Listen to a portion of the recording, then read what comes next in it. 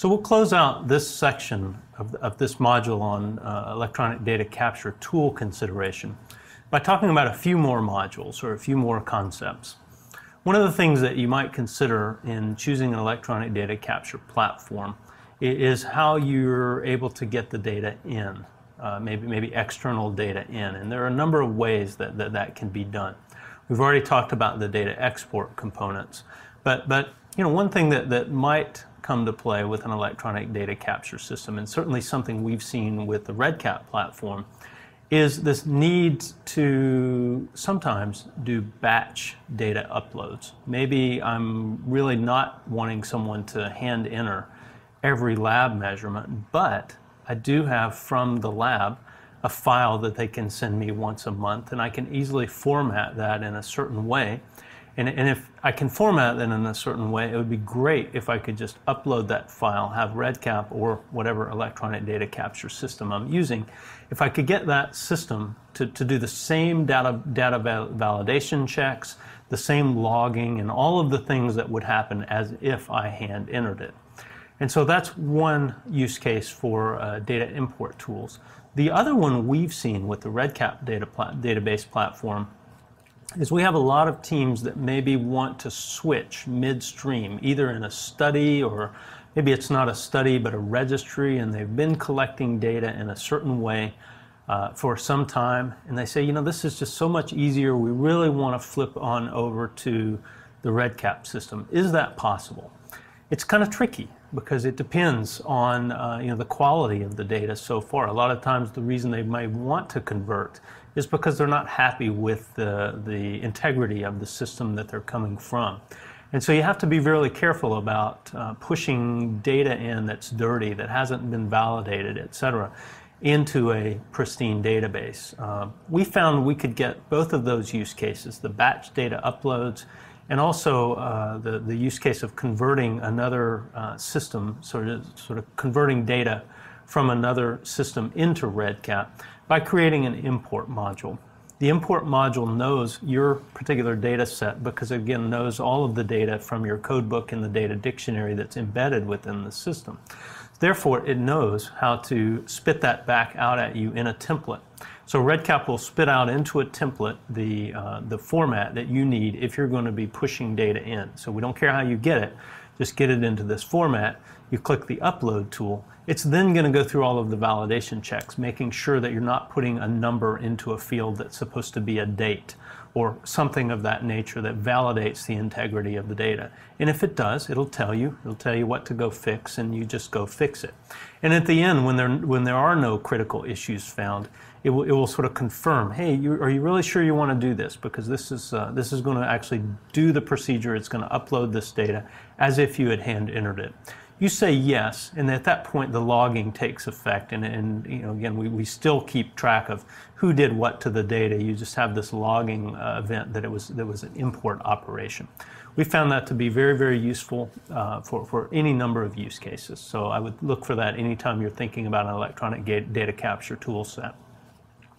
Mentioned earlier in the creation of a study that sometimes we want to use study calendaring. This is particularly useful in human-based research as well when you have, you know, in human-based research where you have multiple arms, where you have 42 visits coming up over the next 3 years.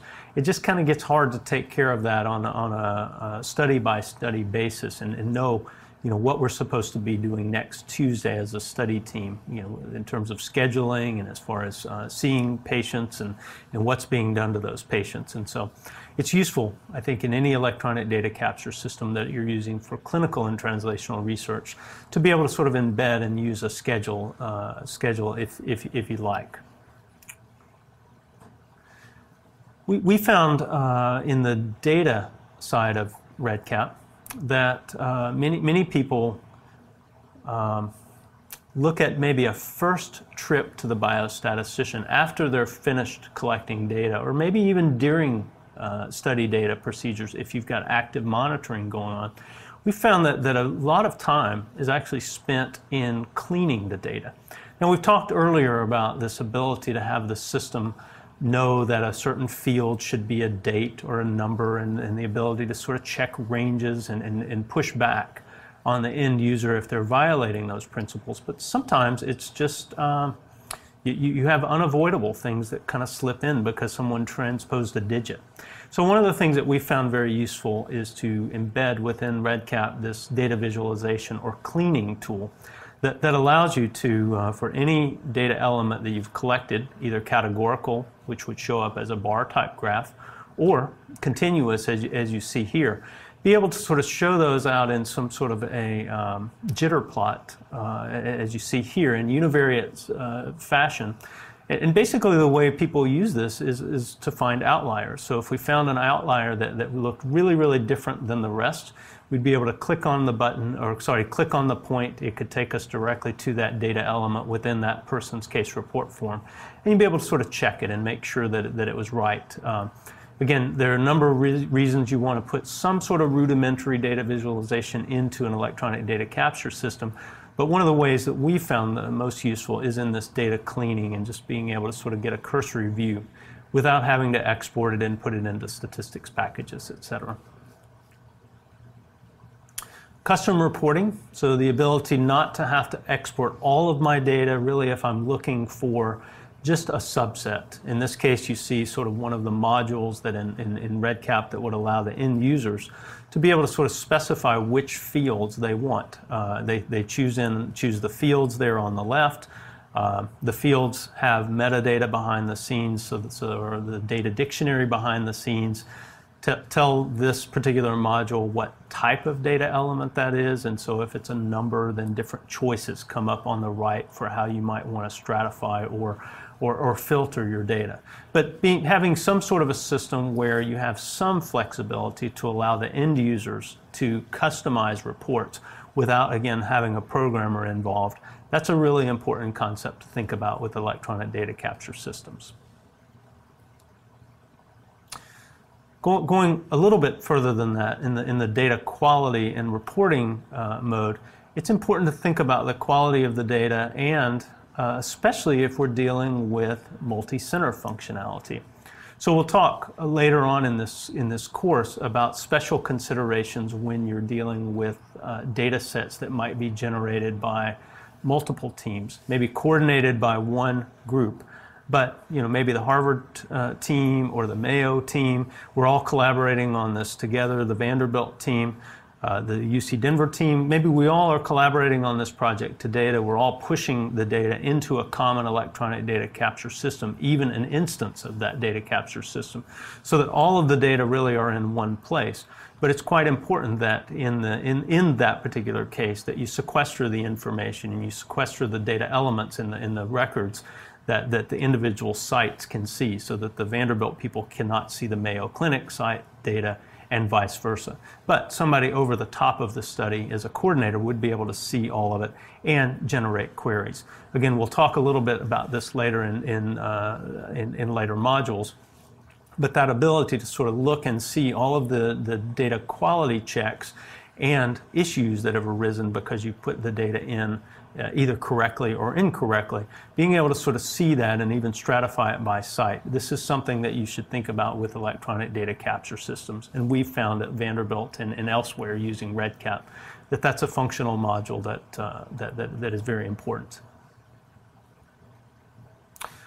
One of the things that you may or may not need to consider with an electronic data capture system would be the ability to abstract language for at least the case report form and survey implementation. So where this is going to really come into play is if you're doing multi-country studies or global health studies.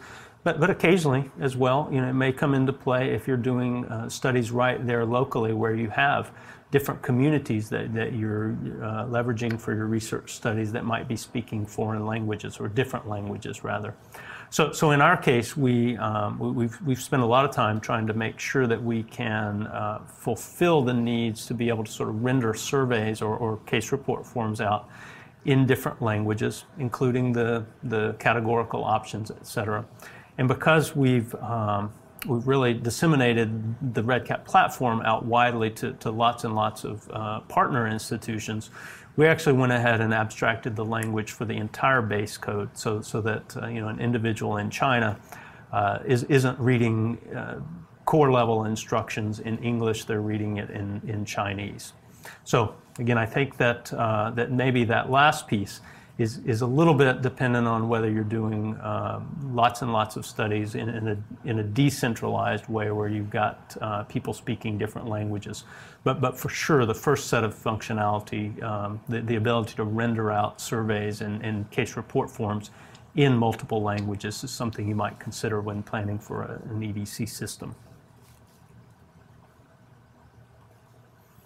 So another way that we can think about getting data in and out of a system, and this is a very important concept. One of the things that you want to think about with electronic data capture systems, or really any informatics platform, in my opinion, is this concept that the data should never be held hostage. I call it open architecture. So in REDCap, we've already seen that we can import data if we can get data from a file into a file that REDCap recognizes. You can import it and it will do all of the right things in terms of checking validity and logging, etc. We saw earlier in this segment that we can also export data into any of the common statistics packages. But if you really want to do some of the really strong integration work, there's another way that you can access the data that's in REDCap, and that's through a component called the API. It's a programmer interface where and methodology where if you're programming in another environment, maybe it's a web page, maybe it's just from a statistics package, there is a methodology so that you can talk to REDCap in a secure fashion and ask it for data and also push data into REDCap. You can also ask it for metadata, etc. So you don't have to be a hardcore programmer, but if you do have some really clever integration type work, it's important that we feel that the system should not be limited to sort of the single user interface, but instead have sort of external system functionality. And again, that's the API technology that is something that's built into a lot of systems these days. And I would definitely recommend that as you're thinking about an electronic data capture system that you look at that particular component, because it really can open the doors for integrating lots and lots of data sources together.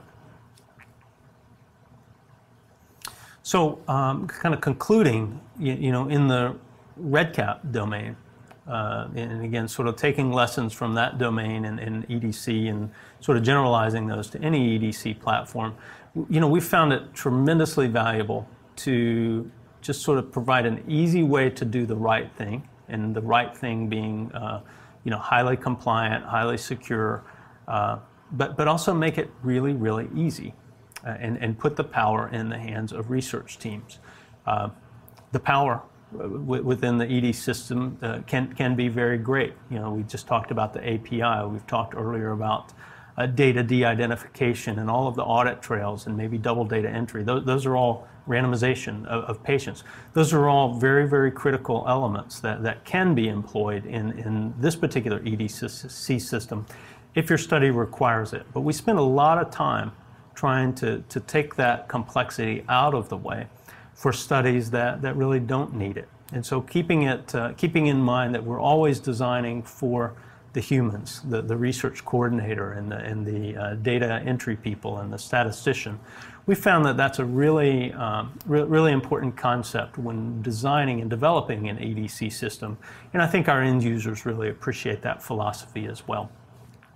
So that concludes the segment, and I hope it's given at least some overview of important functions and features for EDC programs, and also provided the fundamental details about REDCap that we'll be using later on in different sections and modules.